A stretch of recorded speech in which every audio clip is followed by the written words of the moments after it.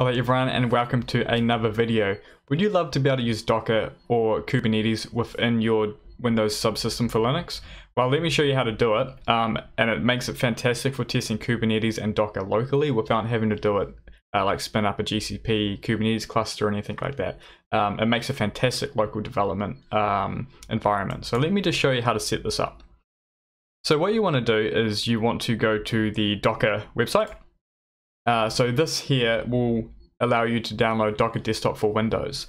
Now this is fantastic because if you've already followed the last video where I showed you how to set up your Linux subsystem for Windows, if you haven't actually, make sure to watch that first so you're all set up.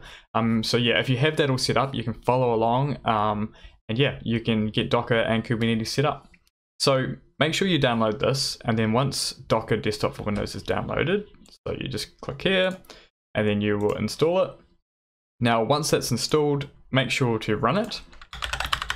I've already got it installed, so let me just show you. Once you've got it set up, it will look something like this. So once you're here, click on the settings, and then in the settings here, what you want to do is click onto resources, and then under WSL integration, click here. And this is how we can say, I want Docker to work with my WSL right out of the box. You know, no configuration. You don't have to go into your Linux box, install Docker or anything like that. It's this easy. You click here, and you can straight away put it onto the distro of your choice. So I want to put it on my Ubuntu box. Click here, and hit apply and restart. Now watch this. All we have to do is just let it do its restart. I click here, and watch this. Docker container. And LSA. Now I don't have any Docker containers running, but look, I now have Docker. Now what about Kubernetes? I want to play around with Kubernetes. I don't have the resources or anything to do it. I just want a local testing environment.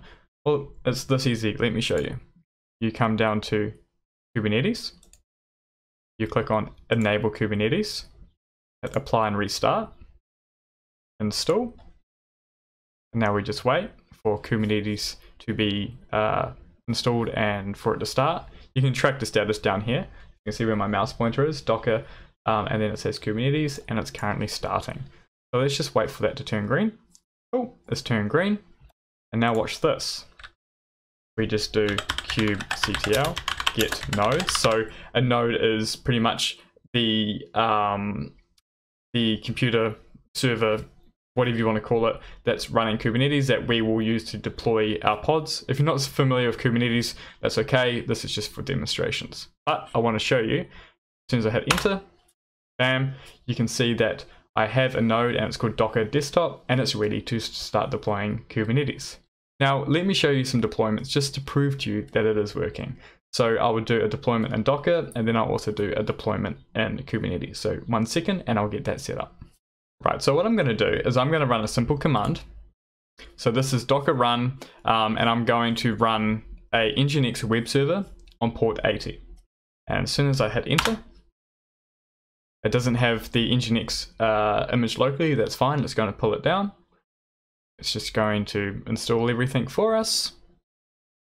Now, if this does come up, just hit allow access. Just adding a firewall rule. And bam, we have that running. So now let's just confirm that we have that indeed running. So let's do container, Docker container, and it's going to list all my containers. Cool. So what we can see here is that we have an Nginx web server running, and it is running on port 8080. So now let's confirm that this is actually running. So what we want to do is start up a new tab and just do 127. And I've already got it here, so that's good. And I'm going to hit enter, and look at that. We have an Nginx server running. Now, what about Kubernetes? How do we get Kubernetes running and prove that that works? Well, let me clean up the Docker instance that I have running, and then I will get the Kubernetes set up as well. So let me just quickly get that started. Now, what about Kubernetes? I'm going to show you as well that that Kubernetes is running as well, just by using that Docker and that little simple tick box. So I'm just going to do a quick simple deployment here that I've just grabbed off the Kubernetes website. I'm going to hit enter. A deployment has now been created. Let's just do a kubectl get pods. Bam.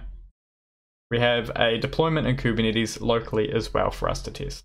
So I hope that helped you with understanding how you can go about getting Docker and Kubernetes set up locally for testing and just for a learning sandbox as well. So I hope you enjoyed the video, and I'll see you in the next one. Thanks.